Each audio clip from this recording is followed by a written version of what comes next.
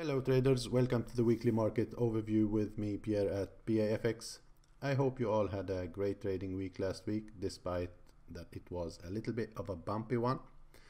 While I roll the intro and disclaimer, hit that like button for me, and if you're new to the channel, do not forget to subscribe. See you there.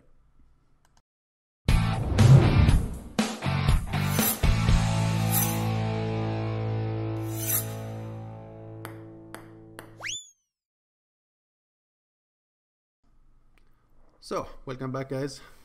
As you see, we do have a lot of news event next week as well to keep an eye at. Do not forget that it is bank holiday for Canada and USA, so the New York session gonna be a slow session for Monday. And keep an eye on the news event under the week. Average earning index for the sterling, Aussie wage price index quarter order on Wednesday. Also very important for the sterling on Wednesday, CPI year on year. And after that, during New York session, we do have CPI month on month and core CPI for the US dollar. Thursday, Fed Chair Powell to speech. Keep an eye on that for all the employment and unemployment rate. And to get retail sale after that, core retail sale for the USA later during New York session, and Fed Powell to talk again on Friday. President Draghi will speak as well, so keep an eye on those news events. As usual, we start with the Dixie, and we are on the weekly time frame here. Looking at the weekly, we're still in a bullish market with higher high, higher low, and another higher high. Last week we tested the 200 moving average on the weekly to then get rejected and keep moving higher. On the daily time frame, also still bullish, same structure with higher highs and higher lows. And yeah, we're getting toward an interesting level once again. So this is area up here is our level to look at. The ABCD pattern got completed, and we've got the move, the counter trend move here on the completion of that pattern, and it seems like we are heading toward a possible breakout. But first of all, keep an eye on this previous high for the dollar. If we break above this, that could signal a continuation to the upside. As a first level of possible support, we do have this area here that got broken last week that could give you some kind of support for the next bounce to the upside. Okay, so keep an eye on this level. For more upside, we need to see a break above this and then a possible continuation. Is that possible to happen?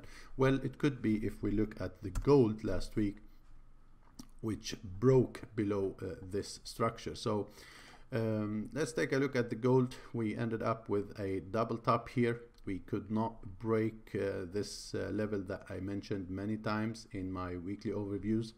So the price was not able to break for a continuation to the upside. What we got instead on Friday was a break below the neckline of this double top, and it seems like we are heading down back toward 1196, or maybe the yearly S1 once again is possible. So for the 4-hour time frame, we've been trading this range for 3 weeks now or so. So that is an area to keep an eye at for next week. A retest toward the 200 moving average and the monthly pivot point at that same level.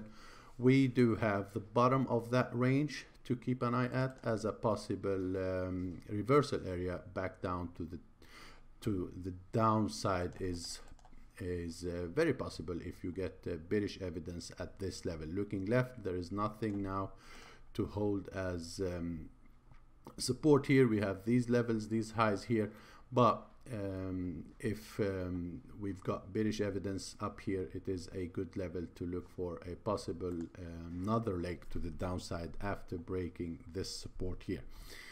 Oil still bearish, and we are about to reach this market objective that I mentioned to you last week, and we've been talking about this move to the downside for a while now.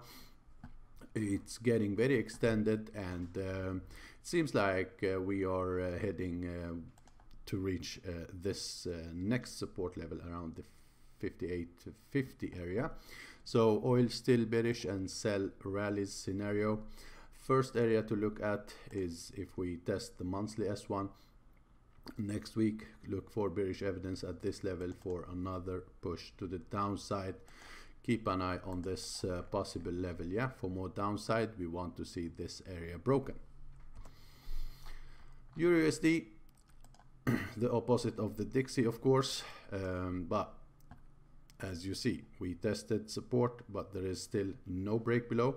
But on the daily, we're still in a bearish structure, so same scenario here. For more downside, we need to see a break below this support level. Yeah, if gold keep pushing lower, I think this will break as well next week. For a sell level, of course, we should be looking at this neckline up here as a possible area, as a first area to look at for a possible sell. And that would be even better if we get a deeper correction toward this important support level, support and resistance level that got broken last week, to then go back below it. So yeah, up here would be even better area, because we could have a much better risk to reward. A trade could look something like this, targeting the lows as target one. That would be a good risk to reward. And of course, if that got broken, then we are talking about a longer term move to the downside. So if you go back to the daily, you see that if this level got broken, then we do not have much to support it until we reach down here around the monthly S2 pivot level. Yeah, so that is what I'm looking for the Euro USD. Sterling USD tested the trend line to then give us a evening star formation and kept moving lower. As you see on the daily, we do have this little low here, the minor low, but if this to continue, there is not much to hold it until we reach this neckline down here. So on the daily, the major swing high and low, they are still bearish, with a lower high here, another lower high, and do not forget that we broke deeply below this low here. So this is our major lower low, and there is a possibility for more downside from here. So on the 4 hour, what we want to see here is that this to get broken, yeah, this support that tested last Friday, to get broken, if this to move more to the downside. If that happened, then first trouble could be at this low, and after that there is nothing to hold it to the downside. So keep an eye on this possible scenario. Another scenario could be a bounce from this minor support level here back up here, and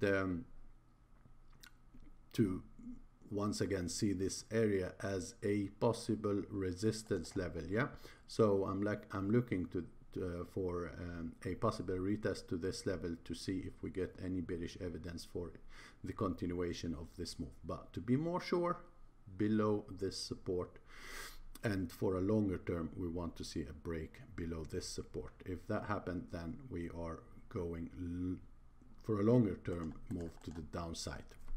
Okay, to invalidate this idea, if this market would be able to break and hold above this support, then there is a possibility for a test to this top up here. Very Brexit headlines related, so you need to keep an eye on that as well. Do not forget that. Sterling, sorry, USD JAPY, keep following our plan. I think the market objective is to at least reach and tag this high up here around the monthly R1. This objective is still not complete. You see, this is a very, very important level, and I'm anticipating a move toward those highs to retest them. For a possible buy level, I'm looking as first around the 113.50. Below that, we go back to the 113.40 down here, which is still a good possible area where we could see a reversal. But first, we should be looking at this level down here as a possible continuation toward monthly R1. A break above this will send us longer term to the upside. You see how important this level is, so keep an eye on this area. If that got broken on daily, then we start looking to test these highs up here around the 115.60, 115.50 area, and then there is nothing much to hold it to move back to toward the 118.50, but that may not happen next week. So yeah, keep an eye on that. Monthly R1 is as first to be seen as possible resistance level, yeah, or at least a short-term bounce from that level is possible. But still, I'm looking for the buy toward monthly R1 as first scenario. Aussie USD, after breaking above this previous high, made a double top and broke the neckline and pushed lower. I still think this is a strong market, but it needs some kind of correction. So on the daily, we broke out of this important bearish channel, and we broke above the neckline here, and there is a possibility for more upside, but first we need to see some kind of correction. So I'm still looking for this to continue toward this broken neckline down here as a possible correction area if we're gonna get another push higher. Okay, so keep an eye on that level. As you see here on the daily, it look much clearer that we should be looking for a correction down before a bounce higher, if that to happen. And do not forget, this high here is the major level, is the key resistance if this will continue to the upside. We're still below the 200 daily moving average, which is still a bearish signal anyway. Okay, so we do have a double top here. Look for a possible 2618 trade. Depends on where is the lowest low we're gonna get. I'm not sure if this market will open like this and start moving higher. So you need to see if, I mean, if we keep pushing lower and then start moving higher, you need to adjust your Fibonacci retracement. But if this market start move from this low here, start correcting, a 2618 trade is possible from this level like this. Okay, this could be a possible scenario, a possible right shoulder to be established here. USD CAD broke out of the range, and I told you before the week, during the weekly overview, sell high, buy low, and that was the scenario still happening. And now we broke above this range, signaling a possible continuation. But before we look at any continuation, we should be looking at this important level where USD CAD is testing resistance, resistance, support, support, resistance, and support and resistance many times previously. So it is an important area here, and for more upside we need to see a break and close above this high here. That didn't happen yet, but if oil to keep pushing lower, this may keep pushing higher as well. Look for a possible correction toward this broken structure here, to this box, as a first area for a possible bounce higher. Okay, this is what I'm looking for next week. USD Chief still inside this upper range. We did reach an important resistance level once again. We tested that previously, and we trying to test that once again. Keep playing this on the 4-hour, and in my opinion that should be a buy the low every time, since we are in a bullish mode. Buy the low, anticipating a break above this previous structure. So one could buy the low here, take some profit, and look if we're gonna have a breakout. If the breakout happened, then there is a possibility for more upside. And to change this bias, we need to see a break that hold below this low, not as it happened last week. We had a break, but we didn't hold below. So we need to see a break that hold and start getting rejection on the retest. If that happened, then we are going back down to test these lows down here. Okay, I am more for the upside scenario though. New Zealand USD also strong, very strong push to the upside, and I'm looking for some deeper correction here. We broke above many highs, and there is a possible reversal here, so I'm looking for a possible correction, deeper correction, to at least to retest these lows down here, and even better if we reach these lows down here for a possible area to buy at. So the first level to look at for buys is down here as a first level, and then a push higher. A break below this will open the door to a deeper correction, which could be toward this neckline as well. So one could draw a Fibonacci retracement and see where we have our Fibonacci sequence. So the 50% here aligned perfectly with the monthly R1 as well could be a possible area of continuation up here. Yeah. So keep an eye on this kill zone. New Zealand CAD was expecting it to also move lower as New Zealand USD does, but since the CAD was very weak, we didn't get that. But we had two spinning tops here. Looking left, we have this structure, we have the 200 moving average coming from this level, so it could be time for some correction once again on this pair. Monthly R1 could be a possible level, possible target, but still the CAD still looking weak. But we do have a possible double top and bearish divergence on the RSI here. So technical signals are there, but will the New Zealand be much weaker than the CAD next week to see this push or not? This is the biggest question. Aussie Jappy retest of this broken structure, but it did break also below the trend line here.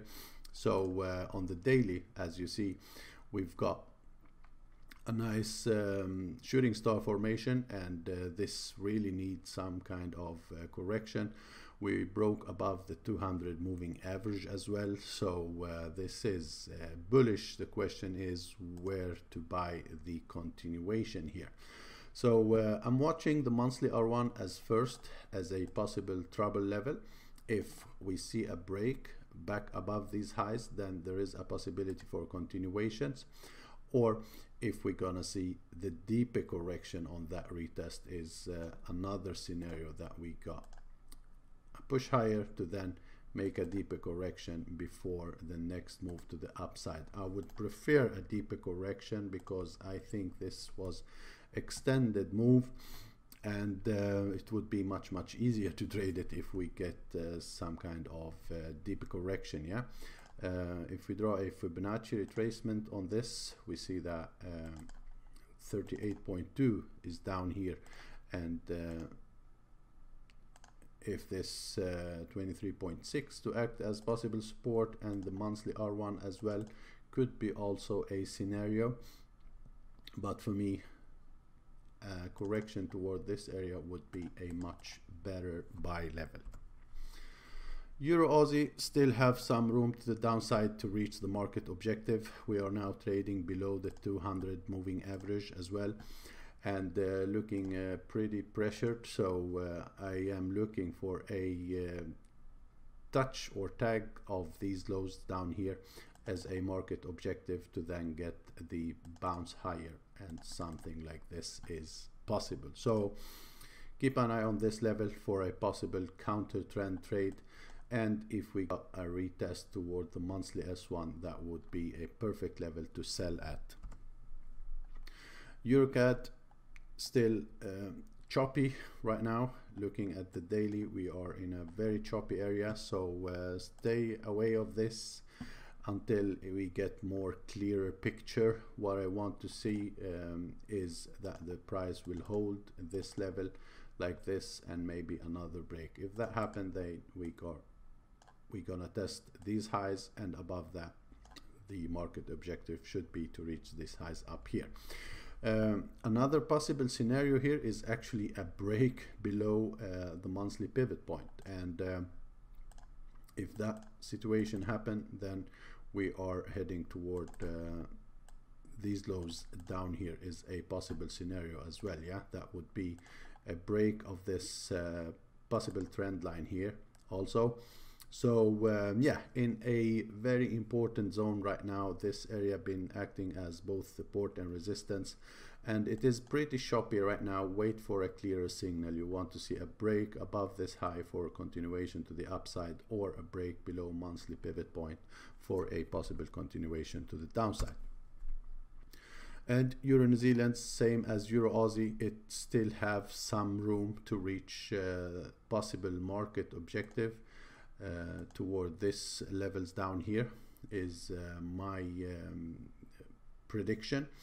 But the daily candles are getting smaller and smaller, so could be some kind of troubles here, but it did happen in the past. We had a couple of small bodied candles to then keep pushing lower. Yeah, the main market objective here should be to reach and test these lows down here, and then to look for a possible bounce to the upside. Now, if this market start moving to the upside without reaching that possible market objective, then we should be looking at monthly S1 and previous structure here as a possible sell area, where we also gonna have the 200 moving average as confluence. So this would be a possible level of